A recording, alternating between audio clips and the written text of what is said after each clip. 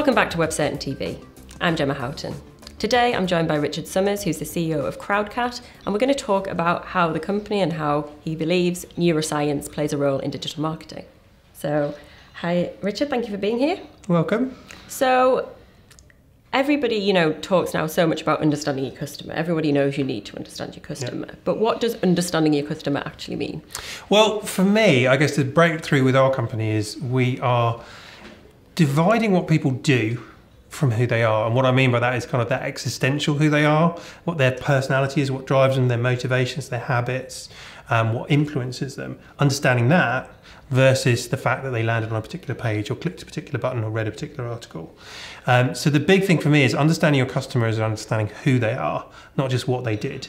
Otherwise you end up with that kind of irritating effect where you go shopping for something for your niece and you end up looking for pictures of teddy bears for the next 2 weeks on advertising. So I mean that's a really big deal for me. It's getting under the hood of who that person really is and how they think and feel and choose. So how do you do that? Well, you'll be unsurprised there are sort of a lot of parts to that picture. It starts with what we call behavioural analytics. So the difference between analytics and behavioural analytics isn't the technology. It's not that we're doing something really fancy on the page. In both cases, you're just kind of measuring some kind of digital event. But the difference is analytics just tries to measure whatever you can think of.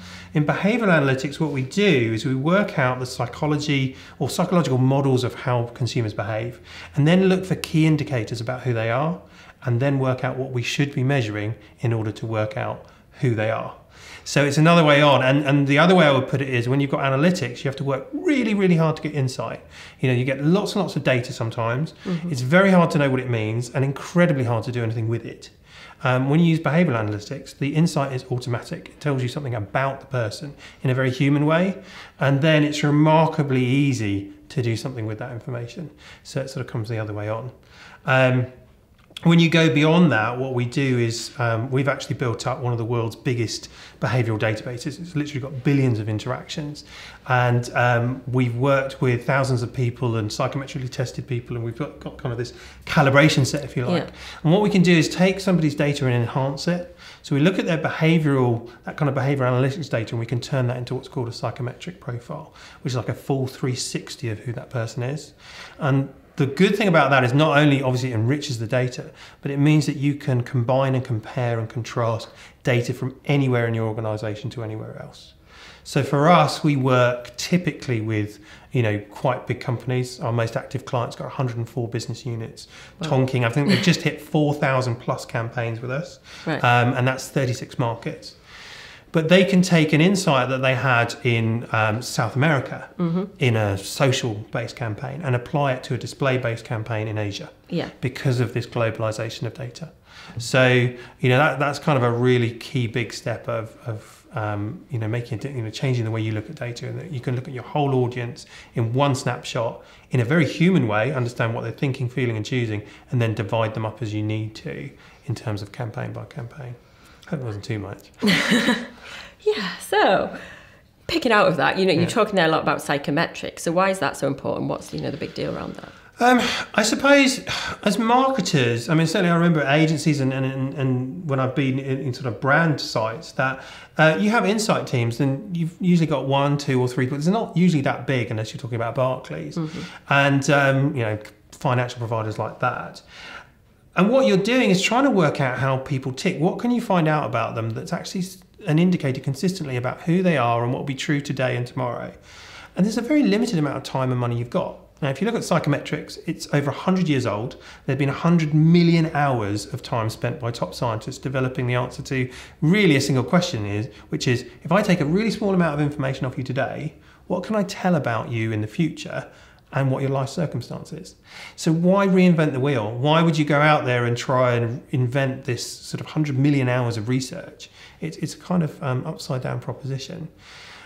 What psychometrics gives us is that universal model of human personality. Once you've got a psychometric profile, you can build up probabilities of what people are interested in. Do they go fishing? Do they like, fast cars? You can work out with a few parameters. You can get to what type of career do they likely have, what's their income level, disposable income, where they might live, very kind of high-end stuff. And also you know, what's going to affect them? How are they motivated? Who are they? Are they the sort of person that's a people person, or are they very sort of intellectual? We can work that out as well. Yeah. So it's a real radical power when you've got it to be able to put that information onto a consumer. And yeah, so, you know, there's a lot there you can understand. There's a lot of kind of, I guess, information data to wade through, trends to pick out. So how do you use that? How do you make it, kind of condense it down into something you can use to then design a better, you know, experience for them, however they, you know, on across your web properties? Okay. So, I mean, that's the thing, isn't it? It does sound like, oh, there's this huge amount. And we typically collect about 750 times more data in the first year we work with a client than they have in the past. But the interesting thing is, when you read a profile, it's very, you know, it's almost like a description of a person. You can say, right, okay, here's a segment we've isolated. And what we're going to tell you about it, you know, is these people are motivated by, you know, saving money. They tend to be quite impulsive. They like, they're an idealistic character trait. So they like big idealistic imagery. They like attributions from famous people. They like this, they like that.